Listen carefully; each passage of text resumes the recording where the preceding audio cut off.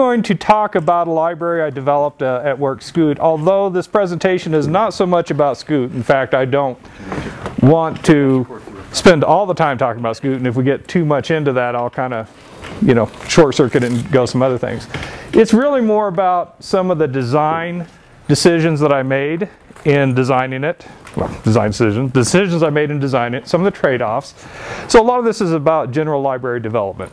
It's also geared towards people that are not the gurus, because I work with people that have done a certain amount of C++ programming. Very few of them are gurus. In fact, I don't know of anybody else from Boeing that's here at Boost. Well, I don't know of anybody else that has. You're what? Well, indirectly, yeah. So. There was somebody else here. Oh, was there? Oh. Yeah, he met me on the street. You should introduce me then. Of course, it's probably, you know. Probably in the other room. Yeah.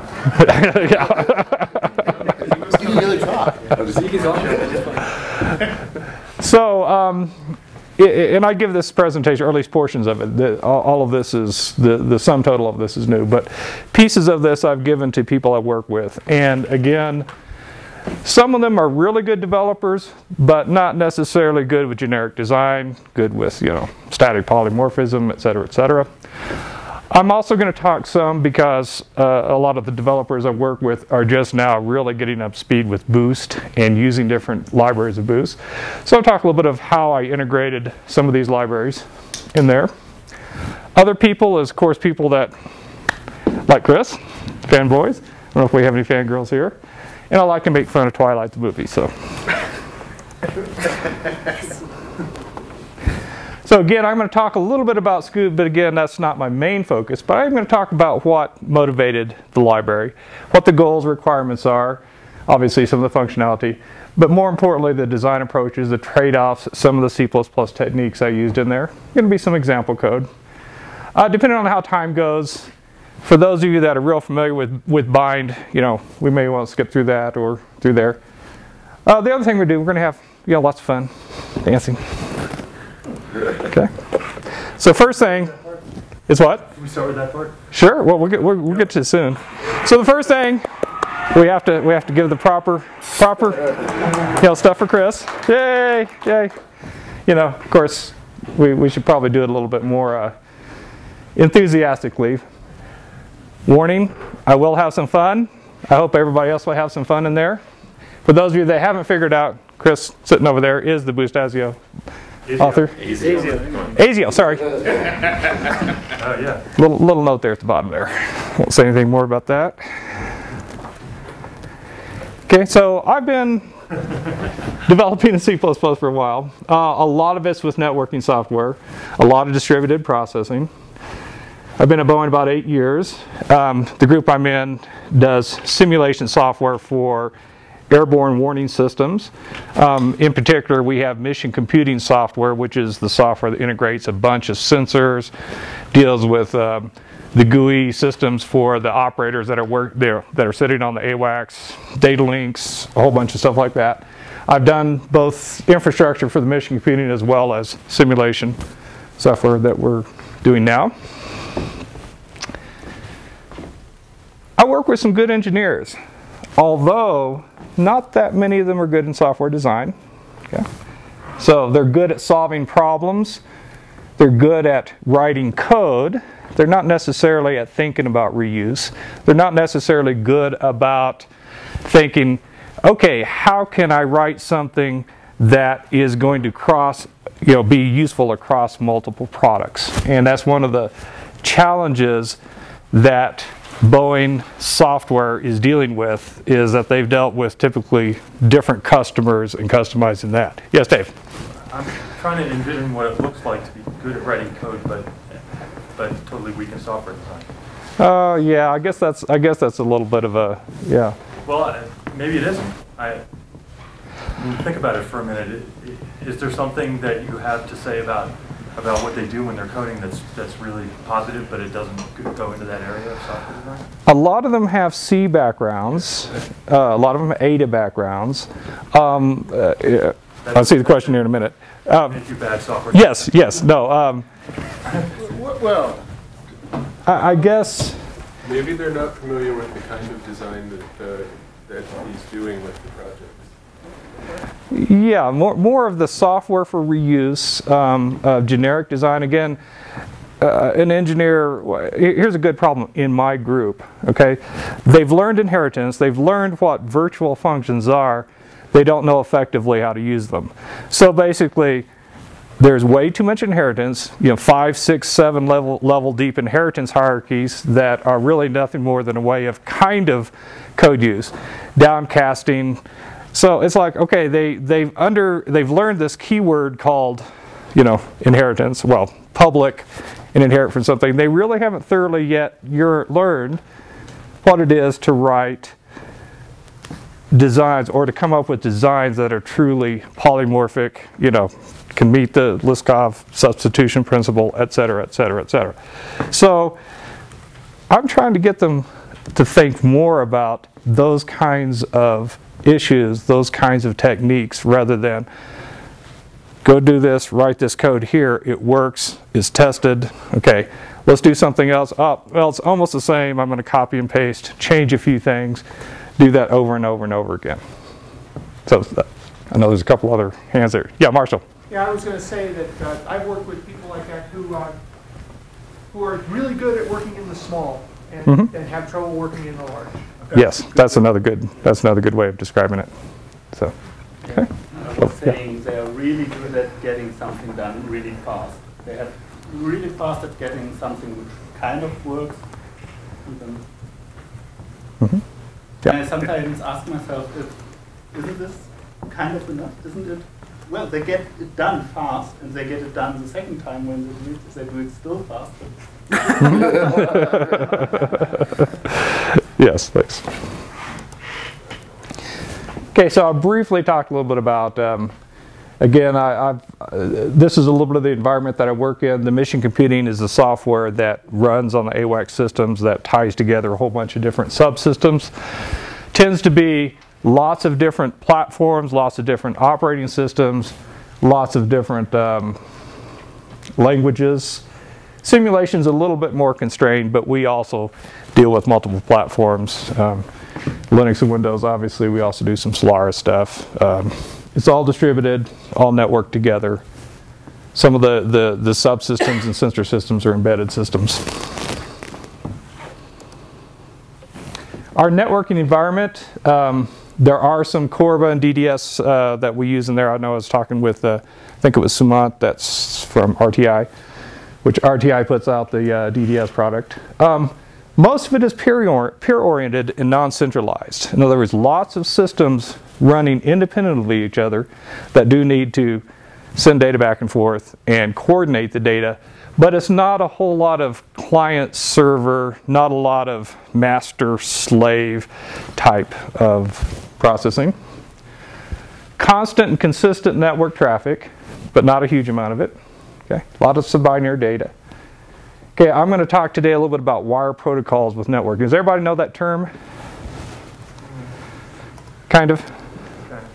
That's the protocol that defines the data as it goes out over the network, all the bits and bytes, and what makes up your messages, whether you've got headers and message bodies, or comma delimited, or line feed delimited, et cetera, et cetera. Okay. Pretty much all the standard IP protocols. We're not using SCTP that I know of, but TCP, UDP, multicast. Not really much SSL, because most of the environment itself is secure. All the gateways and stuff have to deal with lots of encryption and security and stuff, but I typically don't have to deal with that myself. So a little bit about my library. Again, as you can see from the environment, it is also peer-oriented. It works well with lots of different systems talking back and forth that are kind of independent of each other. This is one of the key things, generic. And that's a lot of what I'm going to talk about that. And of course, generic means a lot of things to a lot of different people. My group, the simulation software, has about 12 different socket libraries, and I'm working to replace them all with Skoot. Within probably the bigger site that I'm at, there's probably another couple dozen socket libraries. Some of them use open source libraries such as ACE, and I'll talk about that in just a second. Some of them are just down to the socket interface. None of them are generic.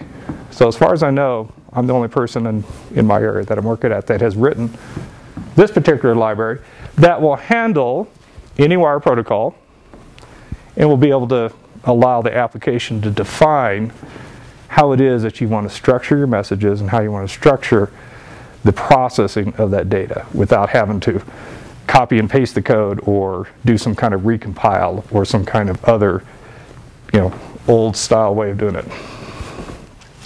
For those of you that have been in the Asio and or done with Asio, you're very familiar with callback stuff. Okay, this is 100% callback based. No wait, there's no blocking in the API anywhere. Multiple protocol support, and we'll talk some more about this. The connections and states and stuff like that. Okay, so I think it's time for get a little music here going here. I just figured it'd be, not too serious. As I said, there are many different libraries. Some of them are using open source, such as ACE. Okay, so let's talk about. Whoops! Didn't mean to do that. There we go. Yes, Dave. I just wanted to mention, many people overlook this, that when they're doing generic libraries, what you did is exactly what you're supposed to do when building a generic library. That is, look at lots and lots of other implementations and generalize from that. And many people try to generalize from, from what they think the generality is in their head, and usually that leads to a bad design. I've certainly made that mistake myself. So it's really good to see that in action.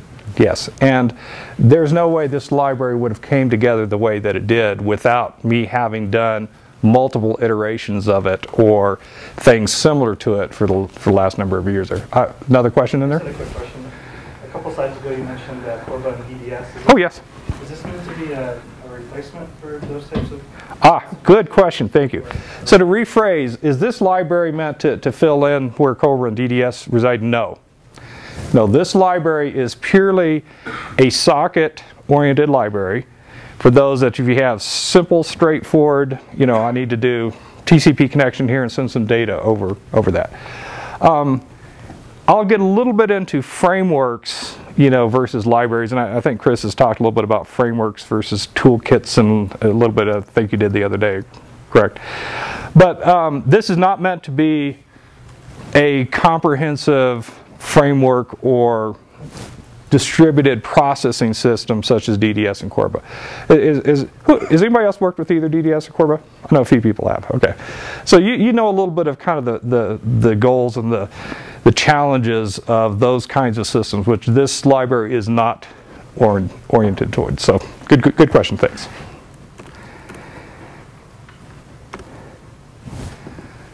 Primary goal. I call it message framing. I don't know if there's a better term for it. It seemed to be a good one for what we want to do. Obviously, a generic library can't define what the message framing is. In other words, it can't define. My library doesn't know what your wire protocol is.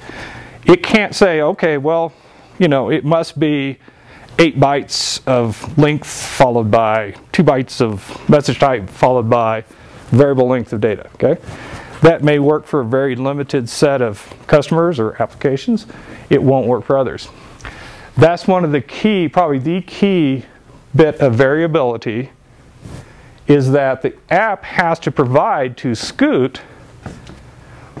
what is the message framing. Okay, so that's one of the key goals. Okay, and obviously provide the hooks for that. One of the nice little things from that is that Skoot knows nothing about endianness. It knows nothing about byte swapping. Okay, because that really is 100% of the message framing and or wire protocol aspect. Okay, now there's a little bit with BSD socket stuff that you got to deal with. That's all handled by the Asio library, but in general, there is none of that I have to take care of. Another thing that I do that had some challenges, and in fact, This is where a lot of the design trade-offs I'm going to talk about is dealing with this abstraction. And this is one of the key abstractions of the library, is it makes it as similar as possible, but not 100%, to abstract of a lot of the differences between TCP, UDP, multicast, etc. Okay. You can't get 100% there because there are some fundamental differences between TCP and UDP. TCP is a stream-oriented protocol, and UDP is a datagram-oriented protocol. Is everybody familiar with differences? Okay. Now, TCP, you get a byte at a time. There is no message boundary. There is no delimiters in the protocol itself. You have to determine that application, or something does. UDP, you will get a chunk of data in that datagram, and that's what you get. Okay. And that's a fundamental difference of it. So that does make things a little bit different, and we'll talk a little bit about that. Okay. As another example, when you send something over UDP, you are limited to a maximum size. In TCP, since you're sending streams of data, you can just keep sending however much data. There's probably some big, huge maximum on the send call, but usually that's not an issue. Okay, and we'll see some of these differences in bullet 2 there. Okay, now, as much as I love Asio and I love writing the asynchronous code, the developers I work with do not want to have to deal with that. Okay? A lot of them do not know asynchronous style, even though I'm trying to get them more up to speed. And this library takes care of all of that kind of messy details. By messy, they're fun details and stuff you have to do if you're writing to the Asio API. But not everybody does. What music did I put here? Oh, just more. More applause for Chris. Thank you. Okay. So from the other day, for example, come on, applause. Come on. I didn't know it was that long. Okay. So as Chris talked about the other day, one of the aspects of programming to the Asio model is you are calling async calls, and you typically have a chain of calls that you do that provides the different logic to get things done. You know, one of the common problems I've seen on the Asio email list is, you know, somebody writes 2 or 3 writes in a row, or fires off 2 or 3 async writes without completing them. That can cause you problems. Okay, so this doesn't let you get into those kind of problems. It just says this is the way underneath it's going to be doing for you. Everything is event driven. A lot of developers I work with are not that familiar. They're starting to become, especially in a simulation system, it's a perfect fit for event driven designs, event driven models. Okay. So I'm not going to go too much into that. I think a lot of people are familiar here. So one of the things though, it's no wait. You provide callbacks. All the callbacks are invoked based on different kinds of event. Could be incoming data, could be connection setup or tear down, could be errors. Okay. The usage model is an event state model. We'll get some more into that. Okay. And the library defines and constrains the different states that the application in effect can be in when it's dealing with the different kinds of data going out. Okay. So we'll talk about that coming up as well. Now this is one of the things I think is really nice about Asio. It does not embed any kind of threading architecture underneath the covers. It's up to the application. Okay? You can run a single thread, you can run a thread pool. There's different trade-offs to each of those. This library follows that same kind of design, and it says, you know, if you want to run it in a single thread, it's really designed well to do that. If you want to run a thread pool against it, there's a few other things you got to deal with, but it's up to the application to deal with that. Okay? One of the byproducts is the library itself does not have mutexes or threads underneath. And the way it does that is by when something that the application hands off to the library, it simply posts that to the I/O service, and then the IO service thread itself takes care of that. Now, if you have multiple threads running against the Skoot library, then there's some more things that have to be done. But if you run a single thread, the only mutexes that are locked are those that are locked either within Asio or by the operating system itself. It does make for very efficient resource usage, okay? Especially for a lot of the, again, my environment tends to have a lot of connections, but not a huge amount of traffic. Okay. I want to make it simple to use, hard to misuse. Okay. And we'll talk about some of these things as it comes up in here. Weak pointers, value classes. I control exactly where the Asio classes, or the classes that are inside Skoot that interact with Asio. So I have very strong control of shutdown, starting, stopping, etc., etc. Okay, and provide some default things. One of the key things, and this is true also of Asio, is that the sending and receiving of data is a separate process from connection setup, connection teardown. Okay, so it abstracts and separates those concerns, and that's key to making a lot of things simpler for the application. It just says, okay, this piece of code over here deals with starting, connection, etc. This other pieces of code, and again, I'm dealing with groups that's, you know, dozens or hundreds of developers, lots of lines of code, and so you don't have one person typically that's doing all the code for a particular piece of functionality. So it simplifies that. Okay.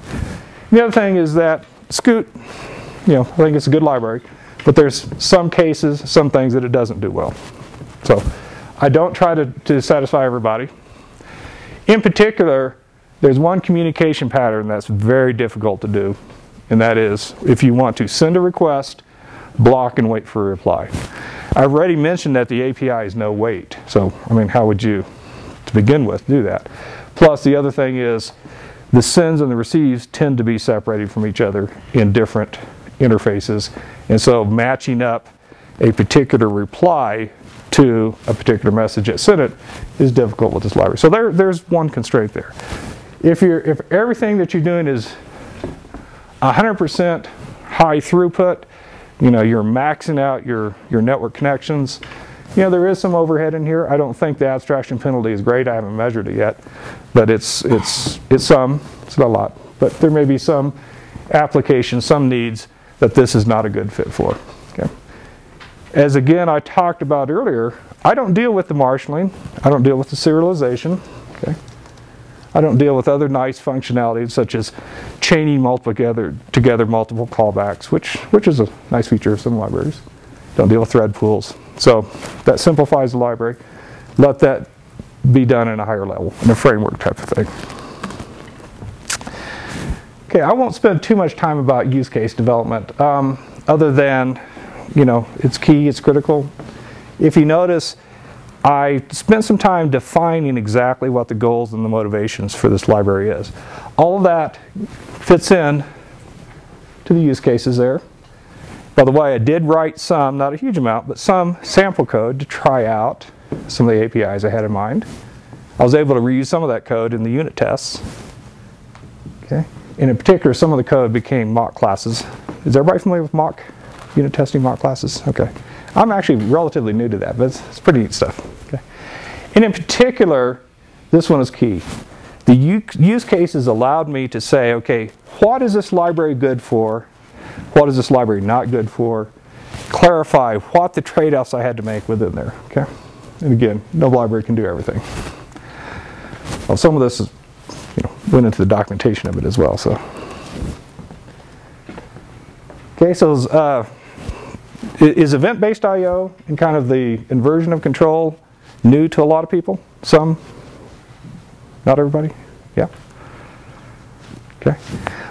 This follows again the idea that your application hands off function objects or callbacks to the library, and the library invokes those functions and callbacks, function objects, in the context of the I/O service thread.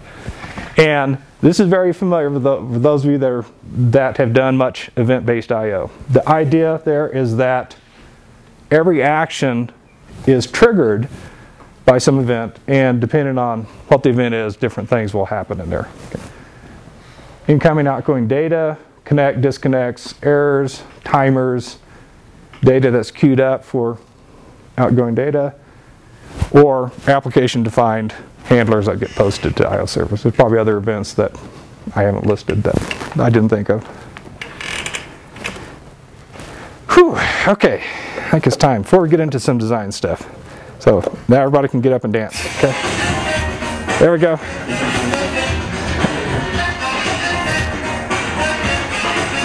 I kind of like this. It's free music, royalty-free music. I know it's kind of... Just trying to keep us awake after lunch. Yes. Well, you know, I had a big lunch, and I know the issue there. So, well, you know, also I don't want to just do the same, be all serious and keep going and going. It's sometimes good to take a mental break. I do that a lot when I'm designing, writing code. Okay. So you've got an idea now of what motivated this library. So I'm going to get into some of the classes, not all of them, but some of the main classes that are the public classes that makes up the library. Okay.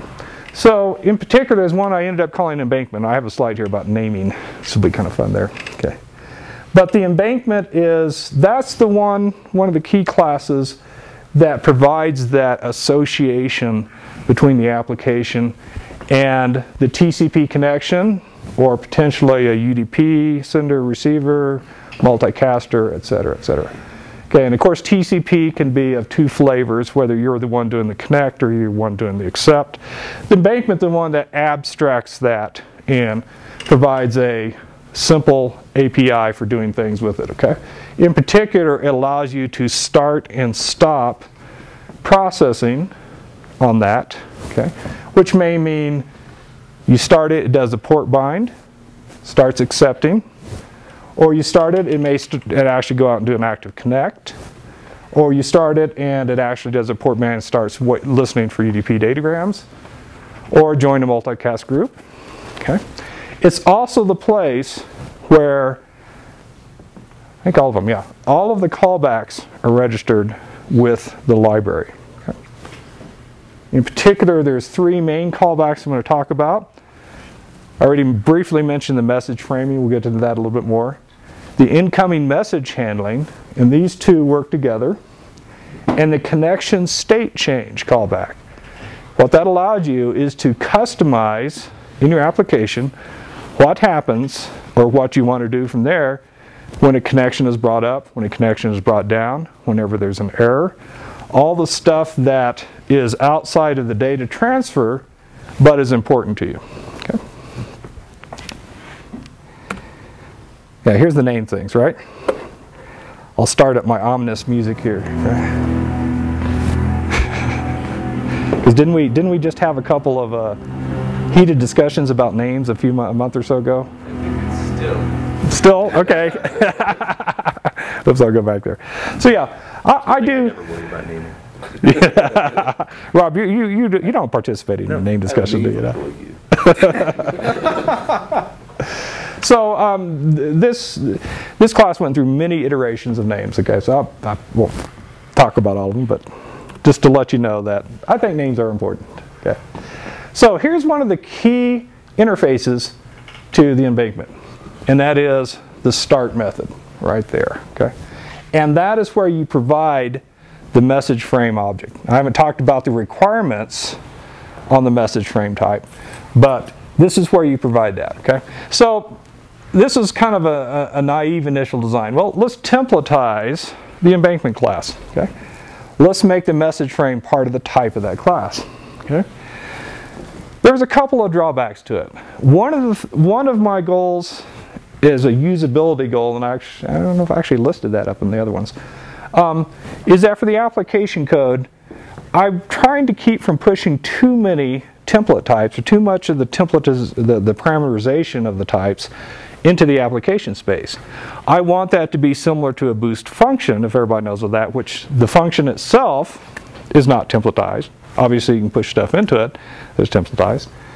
And in particular, this is more of a real constraint, is that if I make the message frame part of the embankment class, I can't change the message frame during the lifetime of the embankment object. Now, with the start taking the message frame, one of the things that the library does not allow you to do is to dynamically change the message frame type during the lifetime of a start and stop. But you can start something, stop it, start it again, and give it a different message frame with this. Okay. Now everybody here, I imagine, is very familiar with member function templates. And I work with people that don't think of that. They just automatically think a template means you've templatized your class. And so this is kind of a new world to think, well, maybe you need to think about where it is that you're providing your variability that is based on type. And in many cases, you really want to vary the types only on your methods, your member functions. So this actually makes more sense. The embankment class is not templatized. The start method is, and that's where you're going to pass in the particular customized message frame object. Okay? So again, variability, method invocation at the class level. By the way, Asio, I mean, it's not that there's a whole lot. There are some templatized classes, obviously, that make sense where they are. But all the real processing is done with handlers that are templatized, and that's where the real variability with an Asio. In each given call, you can templatize, or is templatized, and you can pass different stuff in. In fact, you typically will do that. Okay? So again, this is really more to the people I work with, and a lot of developers, I don't know. They don't fully appreciate the power of member function templates. Okay? A little side discussion is probably not for here because everybody's pretty familiar with standard library taking parameters by value. Right. Okay. So a couple of more, or I'm sorry, this is this is talking about the message frame callback. Okay, so one of the requirements on that is it is a function object that you're passing in. So somewhere in there needs to be an operator, parentheses, or something that gives you that result. Okay. This also is where the buffer that the Skoot library is going to use, which is an Asio buffer, is passed back to the Skoot library. Okay. One of the things I had to be careful about is the message frames passed in is copied by value, as you typically do on a lot of these kinds of classes. I have to be careful, since state and data is stored within there, about when it is copied. So that's part of the API, part of the documentation, is I state clearly, okay, when it's copied, when it's not. Because there's times that if it's copied, then the application may not be happy about that. Okay. So the way that these two fit together, the message frame is responsible for the wire protocol. It determines the beginning of a message, end of a message. It tells Skoot, information that Skoot uses. Okay. It tells Skoot, I've got a message ready. It may have been a single UDP datagram. It may be a string of bytes that came in through TCP. When it tells Skoot it's ready, Skoot then invokes the incoming message callback. Okay. And we'll talk some more about that. I'll also briefly mention the connection state change callback, and that's the one that's invoked when connections are ready. They're brought up. When connections are disconnected, okay. Any kind of state change, an error, okay, because an error is going to invoke different things.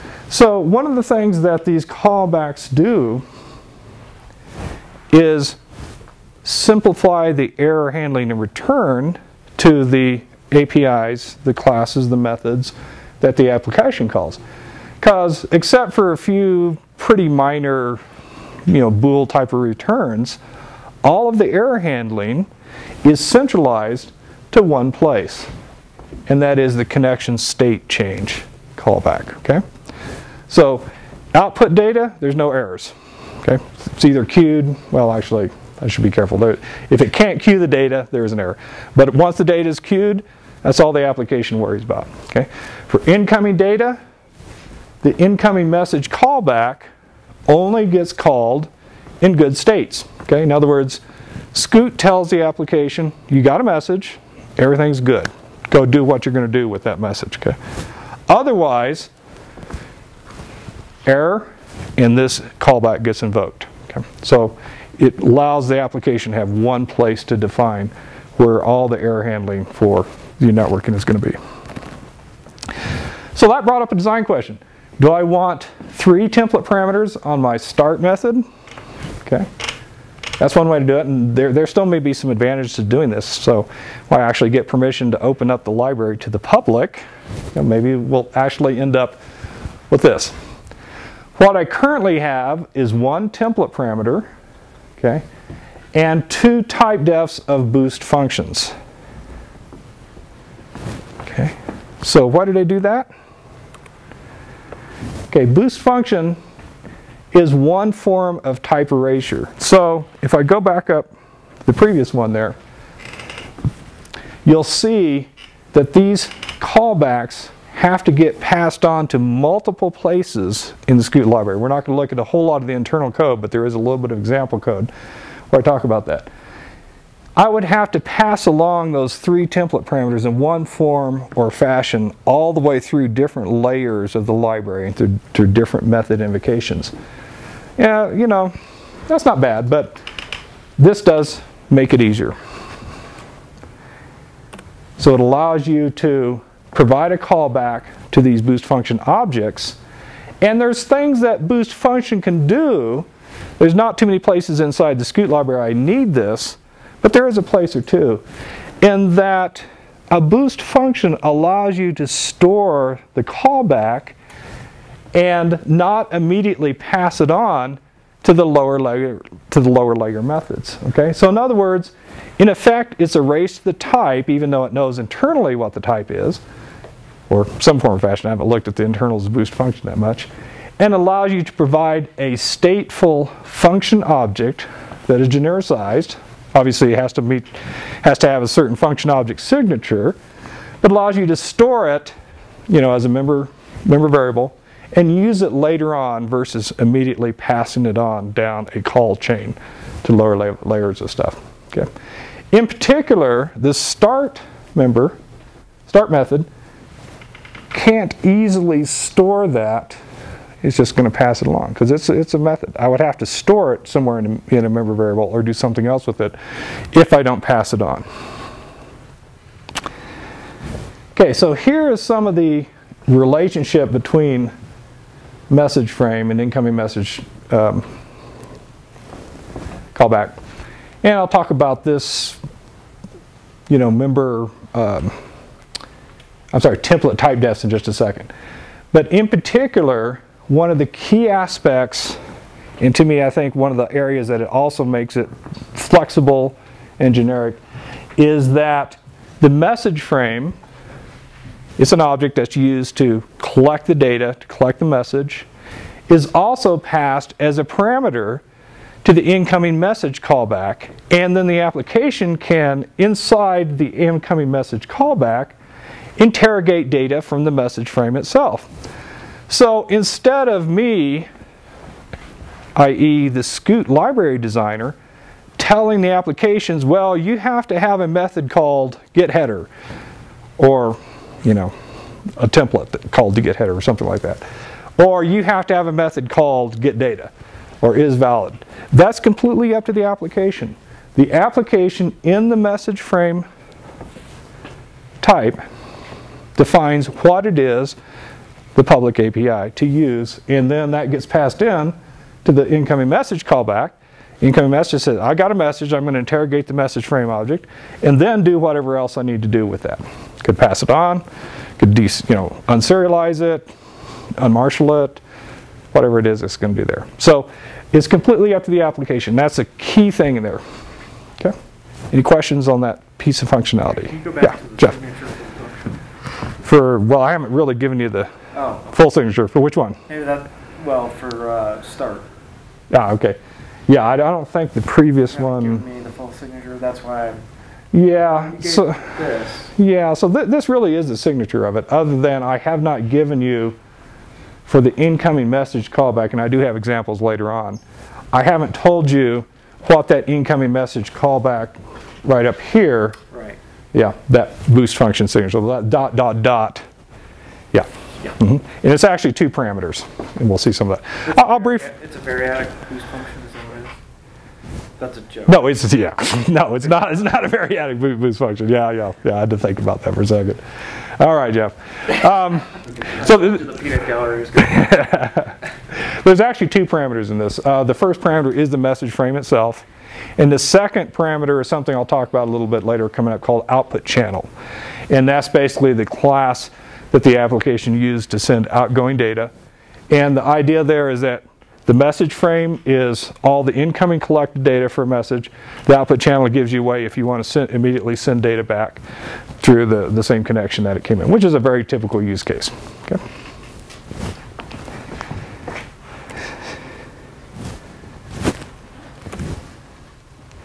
Okay, so that's the relationship between message frame and incoming message callback. However, it would be nice to do something like this, at least in C++03, which is, okay, you know, the application is going to actually give me a function object that is meeting the full signature of incoming message callback, but one of those parameters is a template parameter called message frame. Can't do this in C++. So the typical workaround, or C++03, absent template aliases, is just simply define this guy right here. And this is actually how the Skoot library provides the type def for the incoming message callback. The application then, or this is actually the signature of the start, and then the application gives the 2 parameters that meet those function object signatures. Okay. So it makes the syntax a little bit more messy, but it achieves what we want to achieve. Okay. Deep breath now. Everybody good with what I've covered so far? Any questions? Yeah, in the back. How long did you have to go before you realized that even though you're passing your message frame type and your callback function, that the callback function would need the message frame? I mean, I went down this road before and realized. Oh, have you? Okay. Way too late. But I just wondering if that was, you were just smarter than me, or if you really got burned on that.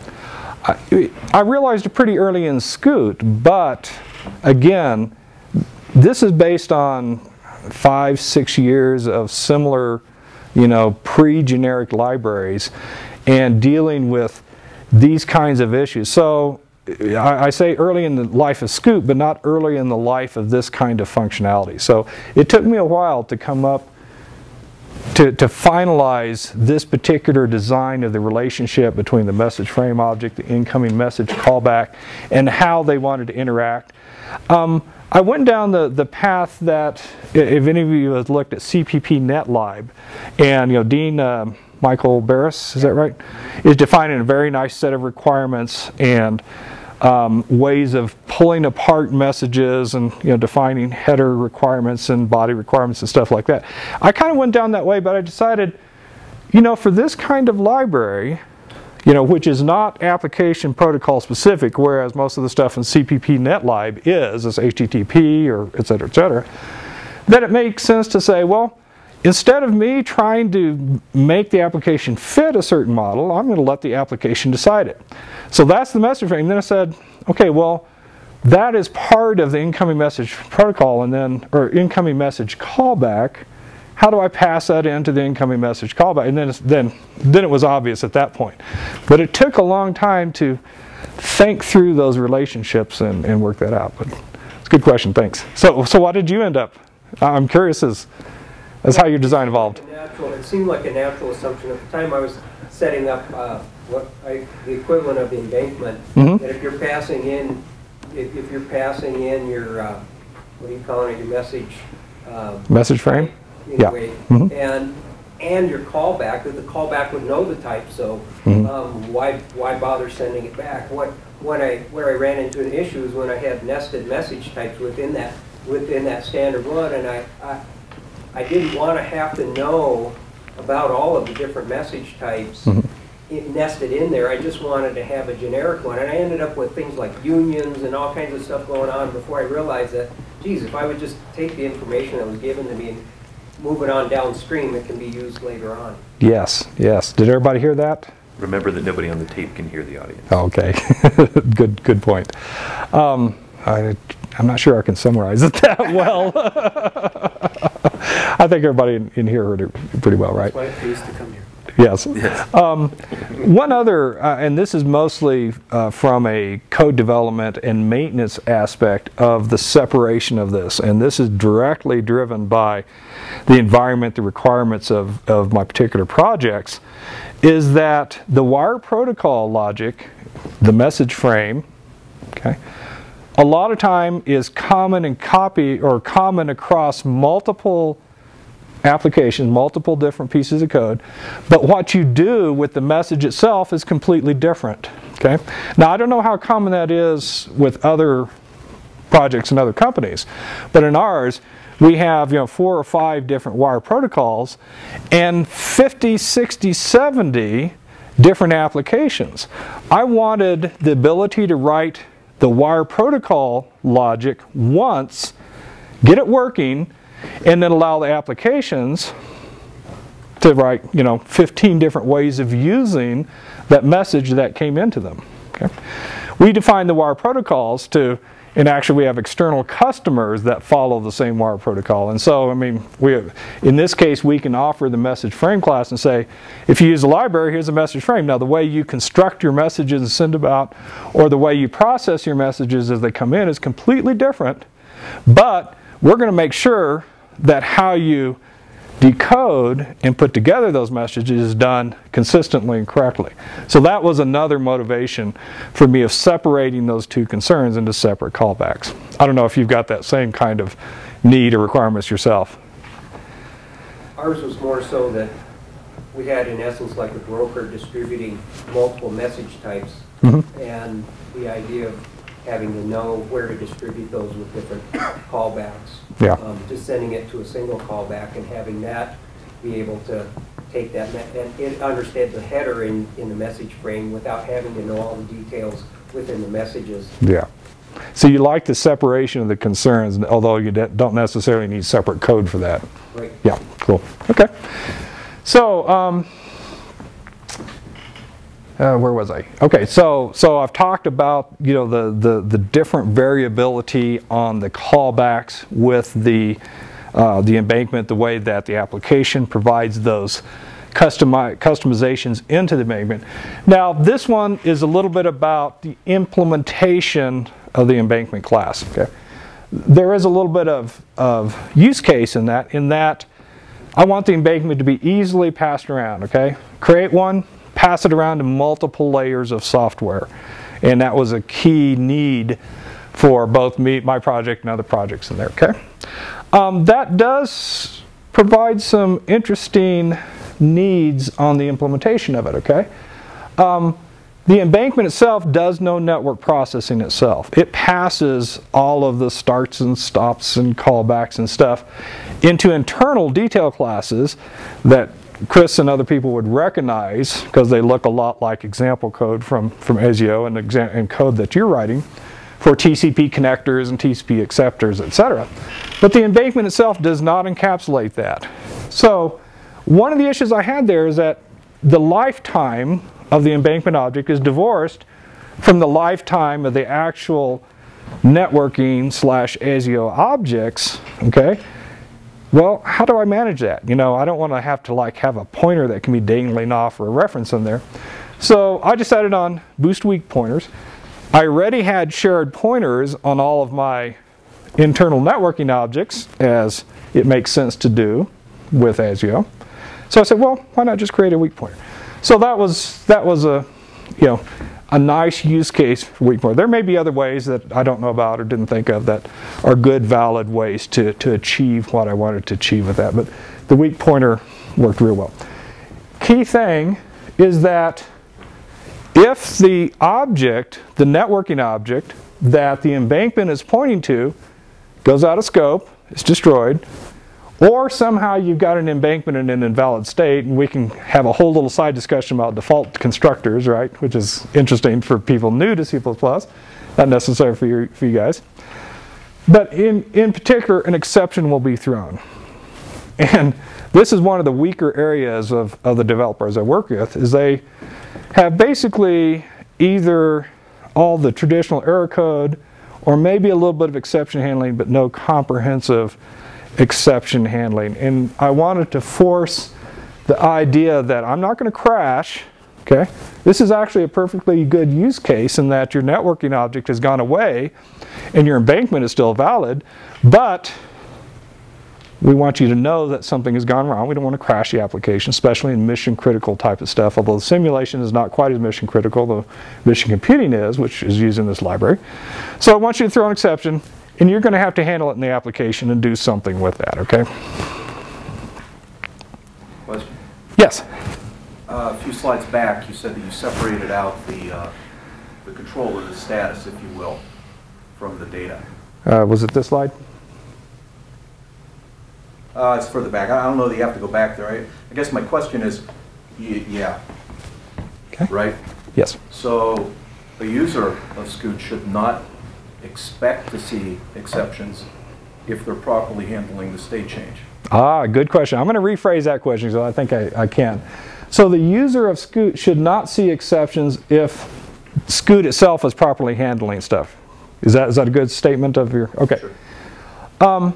And that is true. In Skoot itself, at least all the networking processing itself does not throw any exceptions up to the application level. So all exception handling or error handling in general inside Skoot is handled within Skoot and invokes this application defined connection state callback, and then the application can decide what it wants to do. It's a boost system error that's provided, and that's what the application then can then decide what does it go from there. The particular case with the embankment,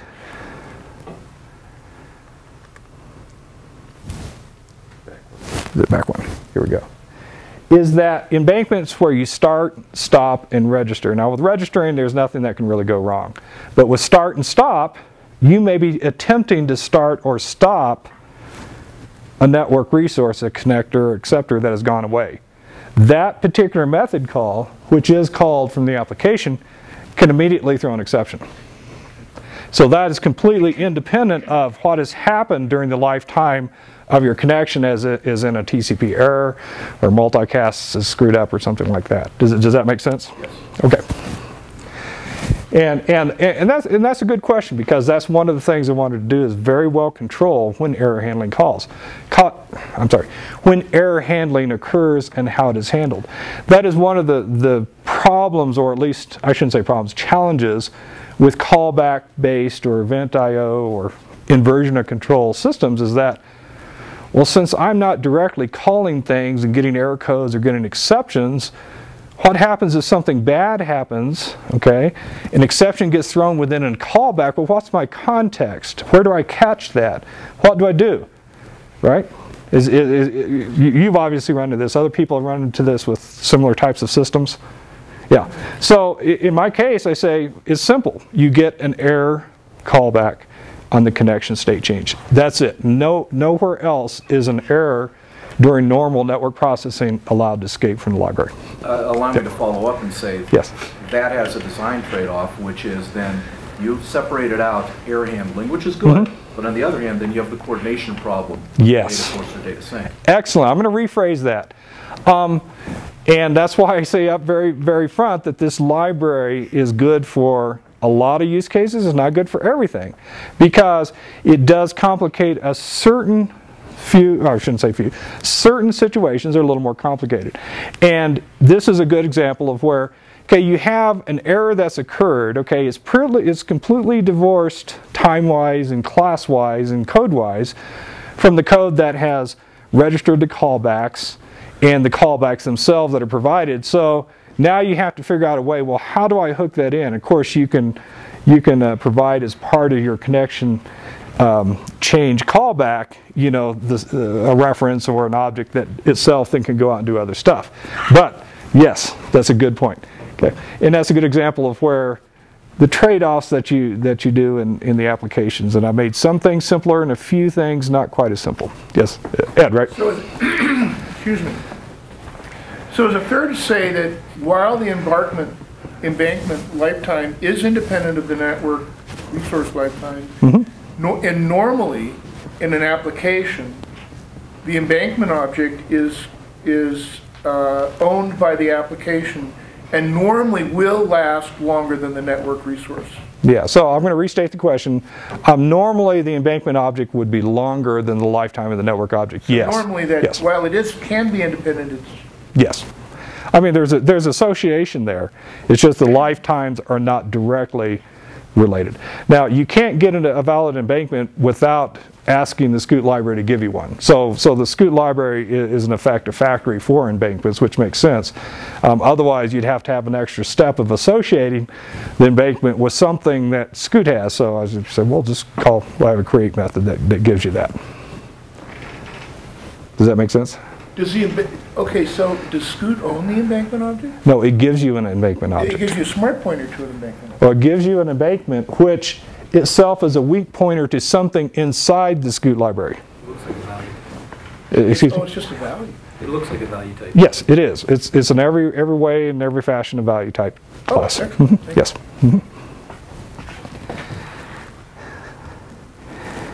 Okay. Oh, I don't want to get to there. Okay, this is where we were, correct? Yep. Okay, and we covered this pretty well. Everybody good?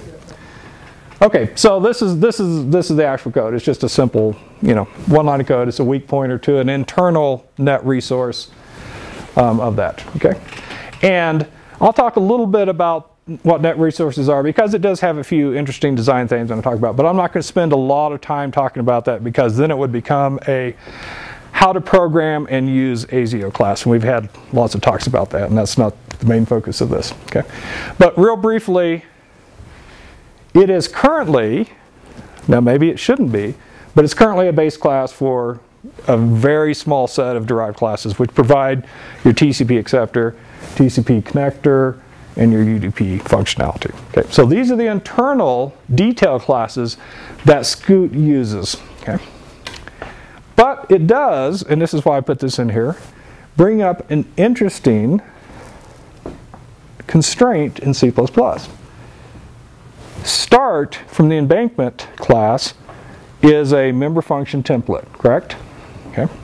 So if I have a base class net resource and it has a virtual called start, and I'm going to pass on the message frame, the incoming message callback, and the connection state change, because those are the ones that are used within those internal network resource classes, how do I pass, or how do I actually have a virtual member function template?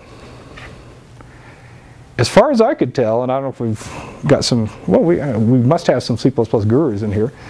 As far as I know, there is no way to directly have a member function template virtual, and there are some technical reasons for it, dealing with the what do you call it, the virtual tables, that vtables and stuff. So this is what I'd like. Okay, so a base class that's templated. Okay, so member function template. So here's a derived class here, derived from it. Okay, and I'd like to have template message frame virtual. Can't do that. Okay, so it was a big dilemma, and there's another big dilemma after seeing ominous music. I don't know why vampires glitter. I think the only reason in the Twilight movies is to make them cool looking, right? Or romantic or something. I have been to Forks about a dozen times. I didn't know there was vampires there. Anybody else been to Forks, Washington? They actually film a little bit of the movie. Most of the movie is filmed in other places in the Pacific Northwest, but I think they have a shot or two of Forks itself. So Forks is a pretty small, nondescript town in there. In fact, I always go elsewhere. I'm going through Forks you know, either to other, like the rainforest areas or up to Lake Crescent in there. So I never saw any werewolves either. Now I've been over to La Push and other areas, Shishi Beach, which is near Quileute Reservation, or Quileute Land. I don't know if it's reservation land or whatever. Quileutes are the... Oh, you have the answer? Go ahead. I haven't read the book, so. Super glue and aluminum foil. Oh, super glue and no. I haven't seen the second and third movie, but I heard they did a better job with the glittering in the movie. You know, it's like, I'm not going to watch it unless I'm forced to, but my son is interested, not because he's interested in the movies, because all the girls in his 5th grade class love the movie, and so he wants to know what all the stuff in there. So anyway, so we were hiking up in Macaw, so it's a beautiful area there, but I didn't see any vampires or werewolves in there. So, They were hiding behind the trees. yeah, I guess so. You're out in the daytime. Yeah, it's day. That's true. Gotta go out at night. Well, but isn't the glitter supposed to be because they can come out in the daytime and the glitter won't burn away or something like that, right? Or is that something? Yeah. I have seen zombies. My son has been one. I'll show you a slide here in a second. He was in. They have zombie walks pretty frequently in the Seattle area, but we went to one last year because he was really in a zombie phase. I've got another story with that, which I'll take offline. But we went to a zombie walk, and I think it was, at least at that time, it may have been surpassed by a city in England, the largest zombie walk to date. It was on July 4th, so red, white, and dead. So that's him. I carried a brain in front of him, and he did that the whole walk. It was about a half-mile walk, so it's fun. Has anybody ever been to Fremont, Washington? It's very appropriate because Fremont's kind of like, it's where they have the summer solstice and the naked bikers in the summer is one of the things they're famous for, and there's a couple other things. The missile up there and the big yes. Yeah, statues, yeah. I think I lived in that town. But no, it was Lenin. Yeah. Yeah, one of those, yeah, in there. So this is some of the people, they're all dressed up there.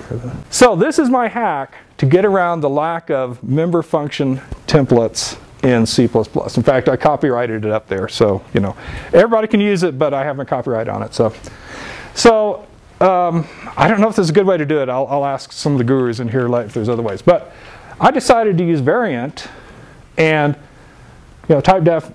There's 3 drive classes: an acceptor, connector, UDP, pointer. Okay, and defining in those, I've only used variant a little bit. So those of you real familiar with variant probably know exactly what's going on here. So a little class with a templated function object class there. That's going to store the message frame. And in particular, this is how it's actually used. So here's my base class. Okay. I have a method called setDerived, so that in the derived classes, in the constructor, I'm simply saying, hey, base class, I'm really this. Okay. And then in the start method, which is not virtual, okay, it's just a regular member function template, I apply the visitor, which goes out there to that instantiates that start derived class, and that one, I'll go back one slide, actually calls a virtual method called start handler. Okay. So I thought that was kind of cool. Is this different than how BoostFunction does its? It just looks like type erasure. Yeah. Yeah, it is a form of type erasure, yeah. A different form. Yeah. But I couldn't find another, maybe there is a better way of, specifically for this. Now again, with the redesign, it might be a whole different kind of way of doing things. But in particular, I specifically needed the ability to call a virtual method that was templatized. And this is the only workaround I could come up with or think of. Maybe there might be other ways to do that. I think it's the same. Is it? Similar to. Oh, so this technique's not, so I can't copyright this. Shoot, too bad, too bad. In this particular way I'm using it, there's some drawbacks. You notice I put, you know, bad hack, and that's copyright Jeff Garland. So, so the main drawback to this is that variant, of course, is a compile time. It's a closed set of types that you're given it. So this doesn't work for a general technique. It works within the detail classes of Skoot because I know all the specific derives that I have inside there. So again, you gurus probably can come up with better ways of doing it, but I thought it was kind of cool for myself, since I don't consider myself a C++ guru. Okay, so to shift a little bit, I'm going to just talk this one slide about output channel.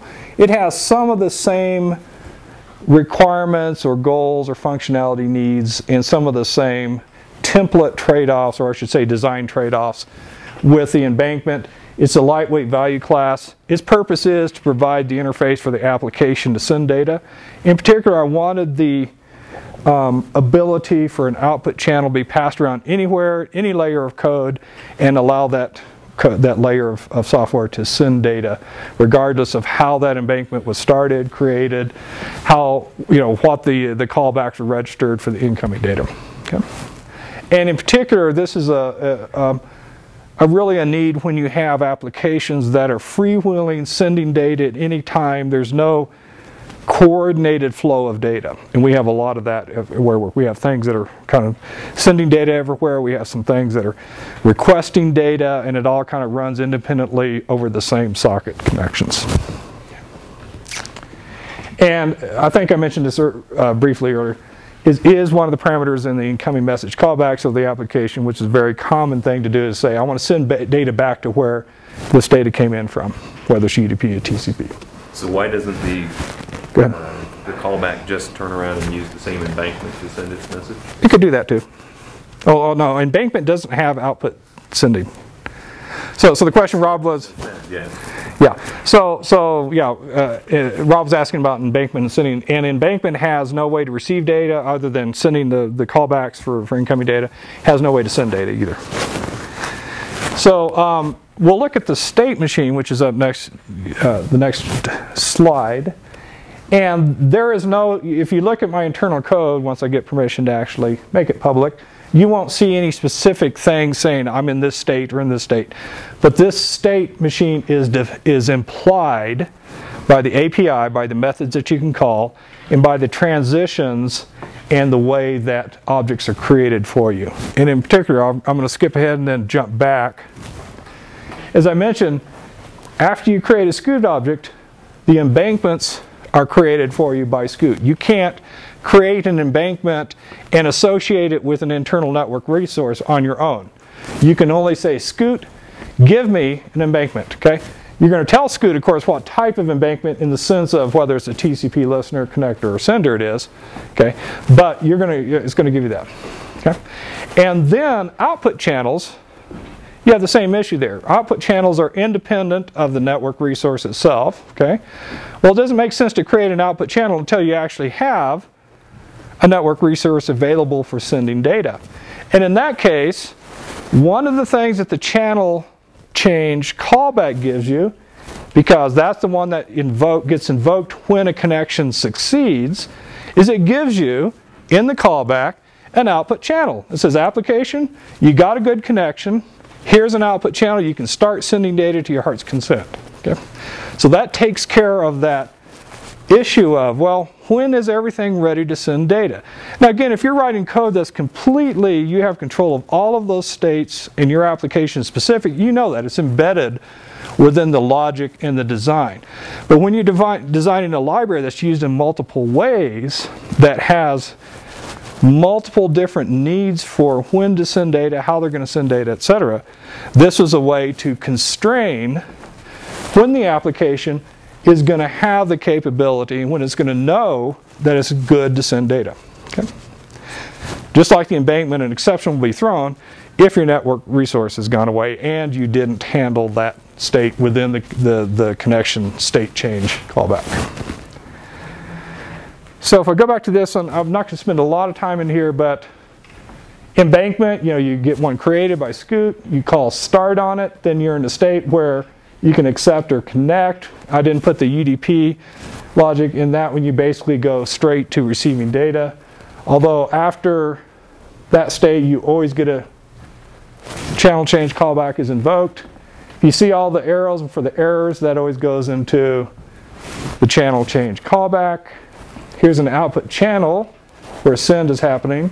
This one also provides an output channel for sending. You get an output channel in the incoming message callback. Okay. So again, this is not a real state machine diagram, but it's just a representation, pseudocode of what's going on in there. Questions? No? Okay. Okay, so here's some. Oh, yes, go ahead. It wasn't correct. Oh, did I miss something? I'm not surprised. No, I'm just kidding. Okay. Oh, I'm sure there's. It was a little bit too much to consume. It's not complete, but it's got a lot of detail already, and you know I could do twice as much and it still wouldn't be complete, but it's representative. Go ahead, Jeff. Right. So I guess the serious question is,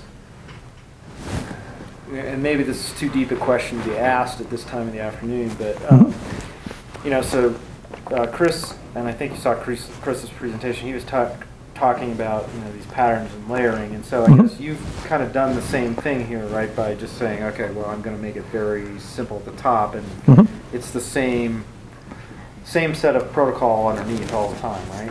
I mean, because at the beginning you said, well, you can do TCP and UDP, and you haven't said how that happens yet. But are you saying the state machine and this concept are the same no matter which of those protocols you use? Yes. So the question was, are the state machines the same no matter which of the protocols you use? And it is yes. Now, it turns out that, for instance, if you've created a UDP embankment, okay, you call start on it. The internal code does a little bit of work, such as if you're doing a UDP receive, it'll go out and bind to the port. It'll call your channel change callback immediately, because as soon as you've successfully bound to your port, you're good. So it'll basically skip all the, well, I'm going to have to accept, listen, or connect, right? Okay. So, there's differences in the way the transitions happen, and, again, there's still going to be a few differences you'll see in certain areas, but for the most part, the idea. From your application point of view, you could switch those out. Yes. So that's one of the goals there. Yep. Okay. So we'll look at, and this might be a little bit more clear as we look at a little bit example code. So I'm just talking. This is a fairly simple example. The wire protocol, 4-byte message links. Okay. It's in big Endian order, followed by a non-empty buffer of characters. Okay. So the link just tells you how many characters you got there. Okay. By the way, for the byte swapping, use the Endian library from Beeman. Okay. And what the application do is just going to be a simple message distributor. Okay. It's given a listen port and 0 more connect ports, and it's going to go out there and connect to the other ones. When data comes in on any of the connections, it's going to send them out to the other ones. Okay. So this is the code, and we'll take as little time or as much time as you need to, although we got 15 minutes left. But this is the code that the message frame is implemented for that. Okay, it's not super complex, but it's not super easy. If you notice, the key things, there's 2 methods up there, get message and get length. That's completely up to whatever you want to provide as your API inside the message frame. Okay. The only thing that's required is this guy right there. Okay. So that is the function object interface. Okay. And the code in here is just doing the collection of the data here. So I've got one state variable, which is have I got my header or not. I basically get my header, and then I go out and get my data. If you notice, I'm resizing the buff, okay, depending on the size of that. So that buffer will shrink and grow. Although I guess with a vector of char, it typically never shrinks, right? It'll just grow as needed. Okay. So those of you who've done Asio programming, you'll recognize some of the buffer stuff. So hang on a second. So this is the code the client writes? Yes. This is code that the client writes. I didn't have to know about Asio. It's what? I thought I didn't have to know about Asio. Well, it's a good question, because Jeff brings up something, and this may be something I completely change, in that if you've noticed, I've exposed, this is one of the few areas where Asio is exposed, and there's actually a few other places where Asio is exposed. I haven't decided yet whether it should completely encapsulate Asio or use Asio and expose it where appropriate. I've gotten requests to allow people to change socket parameters, so it's a good question. So that may change. I'll talk real briefly about the message frame return type, which right now is 3 elements. There may be better ways of doing this, defining this interface. This works, and it works for a certain, it's actually in production right now, works for a certain class of applications. It may not be the final design. I know I want that message frame and incoming message callback relationship. I think that general design is fixed, or at least pretty solidified. But you know, maybe this changes. So, I mean, that's why all these boosters are not afraid to give your opinions, right? Obviously, this is too early. There's not much code to look at. Well, so Yeah. in this particular case, though,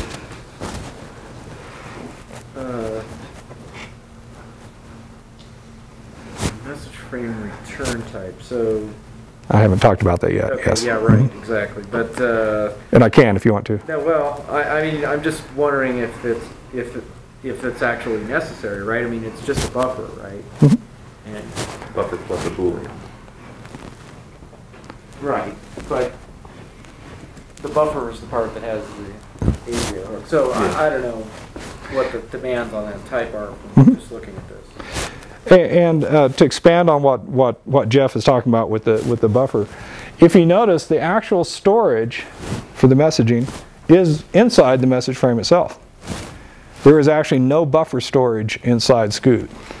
So that was a decision I made. It says, you know, there's all kinds of different ways, and this is definitely also a byproduct of the environment I work in. We have some systems, for instance, the multi-sensor fusion application is not quite real-time, but it wants to be a real-time app. It has pretty strict requirements and does a lot of array processing. And what it's doing is taking multiple sensors, you know, radars, IFFs, other things, and fusing all of those tracks and different information into a comprehensive view of the airspace or the ground space or whatever around the airplane or the platform that you're on. And they typically allocate all their buffers up in advance, and they just have big buffers, and they allocate them once, and they don't want to ever have to reallocate.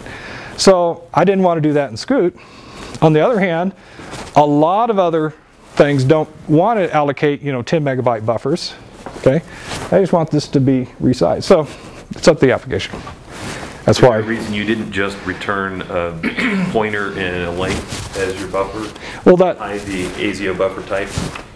What Rob's asking, could I define it where I'm not returning an ASIO buffer? Exactly. I could have something that looked exactly like an ASIO buffer. Yes, Chris. I would just say at that point, by using a vector and capturing it using the ASIO buffer function, you actually take advantage of ASIO's buffer debugging feature automatically, which means if you let your vector go out of scope, you'll get an assert inside ASIO, letting you know that you haven't kept your buffer object valid. So there might be advantages to retaining the interface. Well, I was thinking that actually, since basically there's actually, as Rob and I were discussing, there's two cases here, and ASIO does a nice job of abstracting this idea of a buffer. So it seems a completely appropriate usage to just say, well, this is a useful thing from this class library that I want to promote. It's either that or write it again yourself, right? Which, yes. Or simply create a wrapper that hides the fact that it's under there, right? Yeah, yeah. And if I put this in the early slide, I didn't mean to. I didn't say I 100% wrapped ASIO. I just took care of a lot of the messy details. So the application never sees any of the async chaining. They never have to deal with, you know, how do I, design this intricate boost bind in here to get my internal handler. So, you know, ASIO buffer is a pretty straightforward utility class, very nice one. well, it's entirely possible, by the way, that ASIO buffer shouldn't even be an ASIO. Yeah, it should be a standard Yeah. capability. Well, of course, if it goes in TR2, maybe it eventually does. But I mean, as you know, I/O in general needs that kind of capability. Where's Boris? Is Boris here? Is he in the other? Yeah, we were talking last night because he started a whole email thread about buffer, and I think you're involved in that one, right? This is like, yeah, like 4 or 5. Well, yeah, I guess that's a given. You're always you're involved in all of them. But you know, he was coming up with a couple of fairly simple low-level buffer type of things, and well, I think I replied once, but I got out of the thread after that. But, I mean, yeah. in the tree presentation yesterday, we were treated to another buffer. Yes. So yes, it just keeps coming up. I've wanted for 5 years a good general purpose buffer type utility in Boost, so it'd be good to have. So well, so yeah, I mean, I guess you. And we got most of it. I think ASIO buffer has most of it. But you have to ask the question. I mean, if you want to, ASIO buffer, I think is probably and maybe he'll shoot me if I say this wrong, is probably sort of the minimalist concept for a buffer Yeah. possible. I mean, if you look at standard stream buff, it's a lot more sophisticated, and then some. Well, I mean, I'd add, it's not just the buffer classes in Asio, there's the buffer concepts that go along with it. So Right. it's the two things together that really shouldn't be separated. Yeah. Right. Agreed. Okay.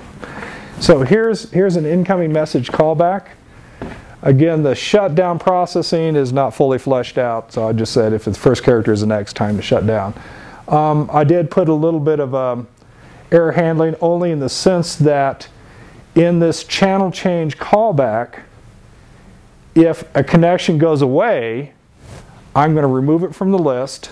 Otherwise, I'm going to add it to the list. And in the incoming message callback, okay, all I do is simply go through and do a send to all the output channels that I have available to me. Okay. So if you notice, the incoming message callback, okay, there's that message frame passed into it. There's the output channel over there. In this case, I'm actually not using the output channel because all I'm going to say is that when the data comes in, I just send it to everybody, which may be the same channel, but probably is. It's probably a bug. But so here's the channel change. I'm not doing much with it right now. As you can see, there's minimal error handling. But of the parameters, there's actually a fourth one that I didn't list in there, which is just the number of logical associations for this channel. But as you can see, there's the output channel, which you can start using at that point. The bool just says whether something was good or not, whether it's created or not. Error for the error handling. Okay, so far so good. And this is the full application. Okay, so I create a Skoot object. Okay, and I also have an interface that if you have an I/O service created elsewhere, you can pass it in. It'll use that I/O service. Otherwise, default constructor uses an internal. So I create me a TCP acceptor or a listen embankment. In this case, the create TCP acceptor method actually does take one parameter. Then I go through and create all my connectors. Now I said over here connection info. There's actually 3 parameters to that. One is the host, and the other is the port, and the third one is a timeout for a reconnect, because I have an internal timer that will reconnect if the connection fails. Okay. And then I start the connectors. Here's where there's a little bit more complicated code. Okay. In this case, I'm binding to the message distributor object right up here for the channel change callback. Okay. Then I'm passing in a message frame, just create it right here. And then I'm binding to that same object up there for the incoming message callback. Okay.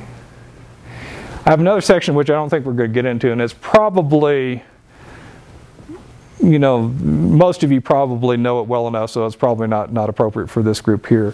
Another section on bind and function objects in general. Okay, so we're going to do that. So then I start the listen. I could have started this up here if I wanted to, probably wouldn't have made a difference. Then do run, and that's it. So these two or three slides is all the code for this particular example. Yeah, question? How often does your change callback and your other callbacks not end up being bound to the same management variable? Oh, a good question. So the question is, you know, how often does this get bound to an object like this? I have... Not only that, but how often is, if you're binding it, the other one's not bound to the same object? Very, very frequently. So how often is it, the question was how often is it bound to different objects? I have example code, test unit test code that does it 5 or 6 different combinations. Sometimes it's bound as a this, you know, this is kind of binding to this. Sometimes I just have a standalone class with the function object interface. Sometimes it's, you know, this is probably one of the few times where I'm bound both the incoming message callback and the connection change callback for acceptor and a connector to the same object. Typically, they're different logic and different code. Okay, but you know, so and that's one of the goals of this is to allow that flexibility. Okay, so good so far. Okay, so I don't know if we'll spend too much time on here, but this is some questions, discussion points there. And again, switching TCP to UDP, very few changes. The message frame code actually would have to change it a little bit. So if we go back to that one. This logic with state will not work for UDP. Because what happens when you, in this case over here, you provide to Skoot and say, go out and read me the data. Will you get the header and then the next thing you'll get the body? Nope, you get it all. Okay. So the logic of this would change for UDP. Not substantially, but it would change, okay, because logic. However, this guy right here should be exactly the same for TCP, or TCP versus UDP, because there's nothing specific. When this guy gets called, you got a message, whether it came in as a datagram or a stream of bytes and was parsed by the message frame. Same for this, although with UDP, those connection state changes are going to happen immediately, whereas with TCP, there'll be a delay as things, connect up and happen in there. Connection direction is also pretty simple. I mean, you can create an acceptor versus creating a connector. The interfaces to the embankment are the same. Okay, just the way you create it is a little different. I'm not going to talk about the threading, but this example was purposely written so that I didn't have to start a separate thread. But very frequently, after I create the Skoot object, I'll create a separate thread that simply does one thing, and that's run the run method, just like you see in many of the Asio examples. Start a thread. In fact, I do a boost bind and bind to Skoot : run. Okay. Yeah, we won't talk about the rest of it. Okay. So we got 2 minutes. This is my former manager, and I love this. So I'm not going to talk too much about testing.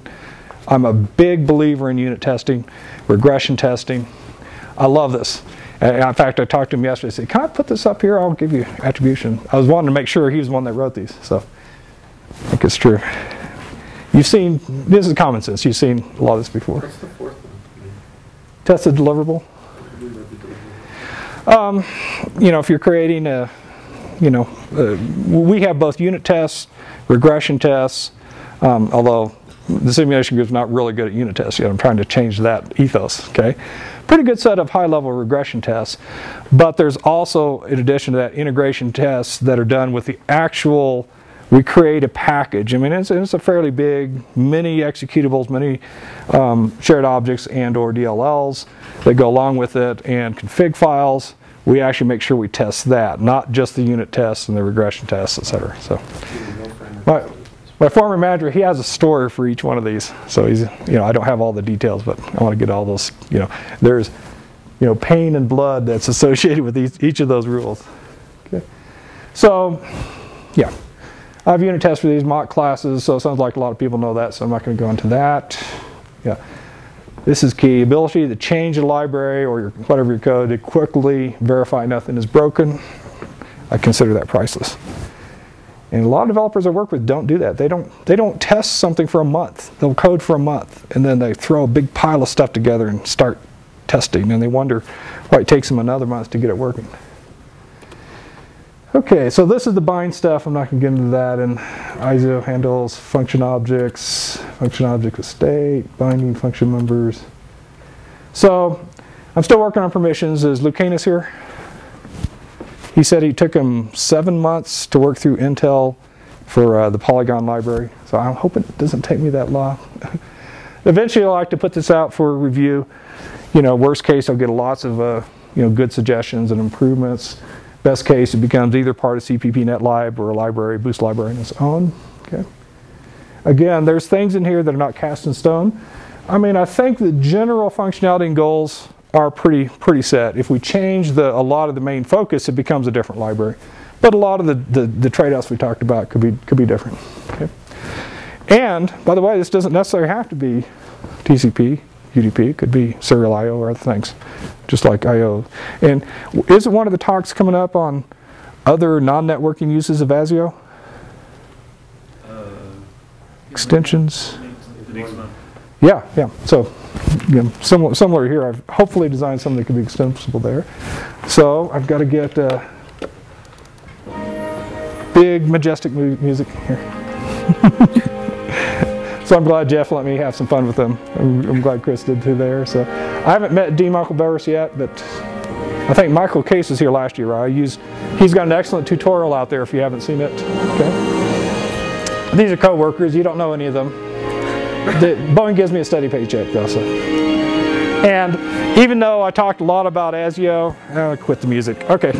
Too loud. Even though I talked a lot about Asio, there's some great libraries in Boost, and there's some wonderful, you all know that. You wouldn't be here otherwise. So thanks to all that. So okay, that's it. Thank you.